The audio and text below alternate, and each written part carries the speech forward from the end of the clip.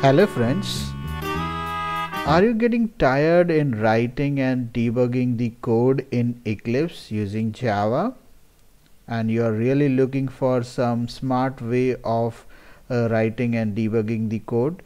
In this video I am going to show you some simple commonly used Eclipse shortcuts which can make your coding life very easy. So please watch this video till the end. At the end, as a bonus, I'm going to show you some interesting tips related to the Java docs which will help you to build the Java docs in a more professional way. So let's get started. Everything I'm going to show you with a live coding on the Eclipse. So let me start the Eclipse. So we will start with the first shortcut. The first shortcut is the Ctrl O. So this is very useful if you have one big Java file which has a lot of methods and you want to locate to a particular method. It's very simple. You have to just press Ctrl O. It's going to give you the list of all classes as well as inside the each class how many number of methods are available. So in this particular class I have only one or two methods available, so you really won't find this so useful, but let's take the example of this one. In this particular class I have a person class which has got these multiple methods, the getter, setter, and if I want to locate it to a particular one, it's easy for me. So you will usually find this particular shortcut useful if you have a bigger file. So let's move on to the second one, is the Ctrl F4. That it is used to close the file. Very simple. So I will press the Ctrl F4. This will close the file, and if you want to close all of them, whatever number of files are open, so you can press Ctrl Shift F4. So this will close all the files. So we have covered the third one, that is the Ctrl Shift W, or you can press F4. Both are equivalent. So, and next one is the Ctrl T, which is used to go to a particular line. If you know the particular line number and you want to jump directly onto that line number, you can use the Ctrl L. So I have this file open with me. I will press the Ctrl L, and suppose I want to go to the line number 80. So this will jump to the line number 80. Very simple, super simple. Next is the Ctrl Shift R, which is used to find the particular resource. So if you want to locate a particular resource, you have to press the Ctrl Shift R. Say for example, you have a big project and you know of one particular file name, you want to locate it, so you can press the Ctrl Shift R. So I just press that Ctrl Shift R. Say suppose I want to move to a particular class and whose name I know is the say split array. So split array example. So it will jump to that particular class.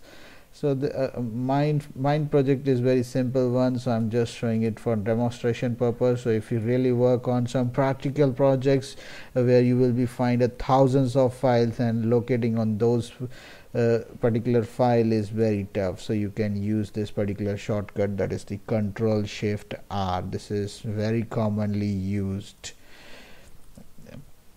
Next is the Ctrl Shift F. Everybody knows that it is used for the formatting. Say if the code, if you had manipulated the code a lot, so as you can see here, so suppose it's dot messed up a lot and you want to format it, so you just hold the Ctrl Shift F, so it will get nicely formatted automatically.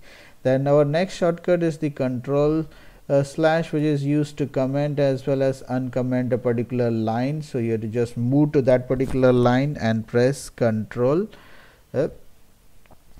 slash, so it will comment the particular line. And if you want to uncomment it, it's very simple, just press the same key again, Ctrl slash. If you want to comment the particular block, you have to select that particular complete block and then hold down Ctrl Shift and press slash. So this will uncomment the particular block. So if you want to uncomment it, you have to press Ctrl Shift backslash, not the same key. I had not written here. It is slash is for the command and backslash is for the uncomment. And next shortcut is the Ctrl Shift L, which will give you the list of all these shortcuts. So if you don't remember the particular shortcut and you want to go to see that shortcuts, you have to just press Ctrl Shift L. So it will give you the list of shortcuts. Next is the Alt plus arrow keys to move up and down the selected line. I feel this is very interesting feature. Like suppose I want to bring this constructor to down, or I want to move up little bit, so I have to select that entire block and then afterwards hold the Alt key and press arrow keys. You can move anywhere, wherever you want to move.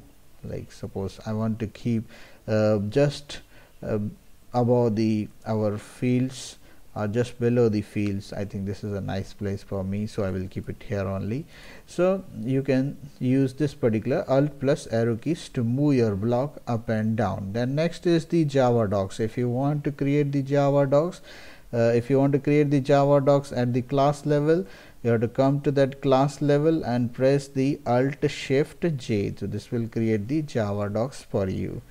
And if you want to create it at the method level, you have to press Ctrl Shift A within the method. So it will create it for method. So suppose I want to write some description that this method is used to assign the name and the age of the person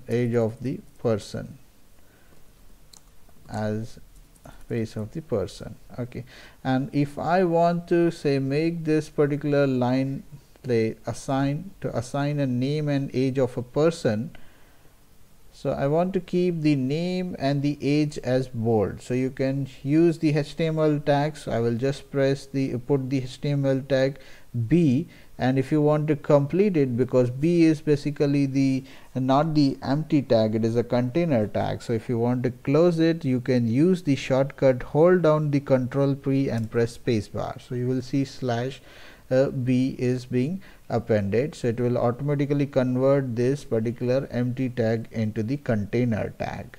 So, and suppose I want to make person word as an italic, so I will just put the I and I will hold down the Control key and press space bar. So this will end this for me. So I will put it here. And if you want to put the author, you can use the some keywords authors with @ symbol. So this is how you can create the more professional Java docs. So how it will look like, say if you hover to the person, you can see over here the Java docs will look like this to assign the name and the age of the person. So name and age is in now bold and person is in the italic, and it will show you the author name also. And you can put the details about the parameters, say it will require the name. So you can put the further details, say name as string. So you can put say name as string and age of person as integer, as int. You can put the details like this, so it will be easy for the end user, whoever wants to use your APIs. That will be for him or her, it will be very easy. So everything will be visible. Hope you will find this video useful enough. Please subscribe to this channel to see such more videos, and hit the bell button so that you will get the notification. So this is also this is what I have for this particular video. So see you in the next video. Thanks. Bye.